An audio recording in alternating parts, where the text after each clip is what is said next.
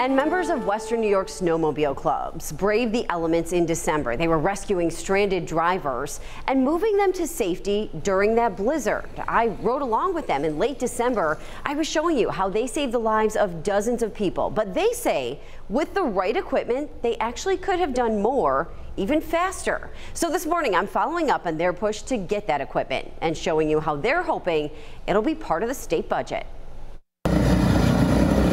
During Buffalo's Christmas blizzard, it was one of the only ways to get around.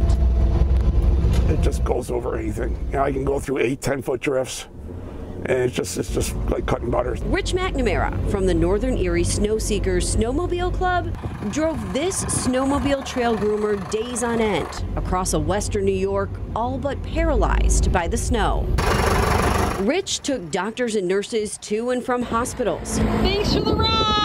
He also rescued dozens of stranded drivers in the Newstead Clarence area. On that Friday night, we rescued roughly 41 people. It took us about 10-11 hours. In fact, about 250 drivers got stranded in that area. Plans have changed on behalf of the Thruway Authority, closing the Thruway down, and it's putting a burden on local emergency managers in smaller towns where the traffic now is being pushed off the Thruway onto local municipalities. So the towns of Newstead and Clarence have been working with snowmobile clubs on a plan to buy 2 of these heated passenger cabs.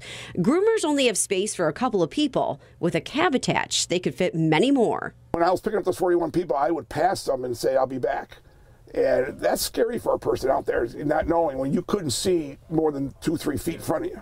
Those cabs would connect right here to the back of the groomer. They could carry 10 people plus a gurney, really cutting down on the time it takes to do rescues. And we know in weather like we saw during the blizzard, those minutes matter. Minutes could be a matter of life and death.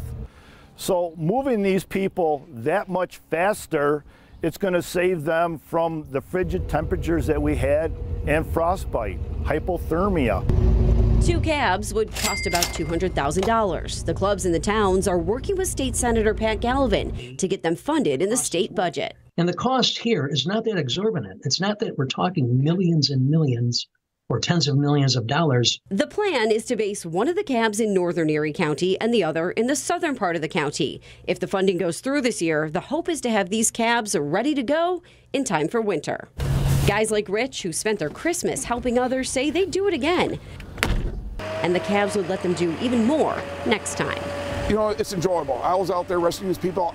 I didn't feel as like I was rescuing after the fact. When you get the letters from parents and wives that you saved their family, that feels good.